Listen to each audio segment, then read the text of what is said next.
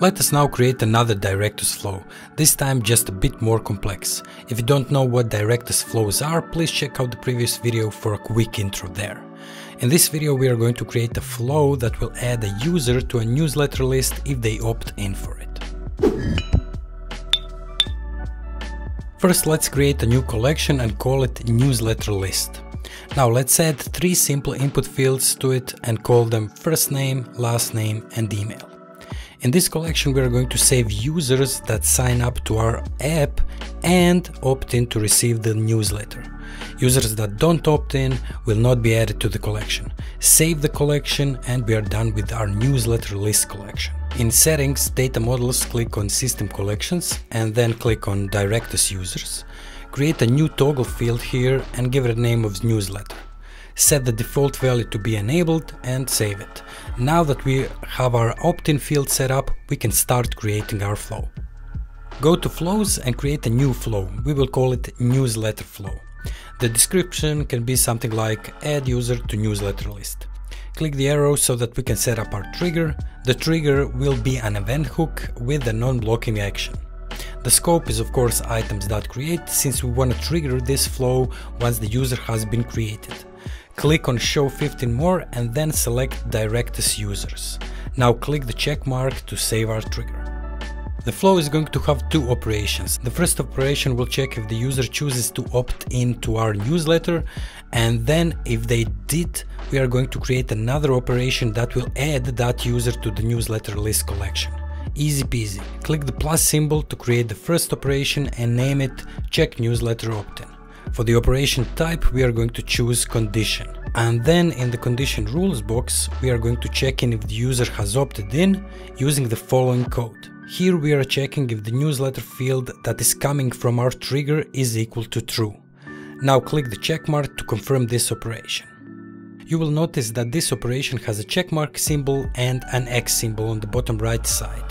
When you click on the checkmark, you can chain another operation that will run if the condition that we created is true. And by clicking on the X symbol, you can chain the operation that will run if the condition is false. For this flow, we will only chain the operation if the condition is true, because if it is false, then we don't want to do anything. So now click the checkmark symbol on the bottom right of the operation box and we will create an operation that will add the user to our newsletter list collection. We will call this operation add user to newsletter list. For the operation type, choose create data. For the collection, we are of course going to select newsletter list. In the permissions field, select the from trigger option. Now all we have to do is set our payload, meaning we have to send values for the 3 fields that we created for our newsletter list: first name, last name and email. We are going to get our data from the trigger again, so just add this simple bit of code in the payload input box. Click on the check mark to save the operation and then once again to save the flow. All that is left to do now is to test this flow out. Go to users and create a new user. I will name the user John Doe. Note that at the bottom of the page you will have the newsletter field, which should be enabled by default. If it's not, enable it. Save the user, now go to collections and select newsletter list collection to see if this worked. And as you can see, user John Doe has been added to our list. Great. Now create another user. We will call this one Jane Doe, but for this one disable the newsletter field.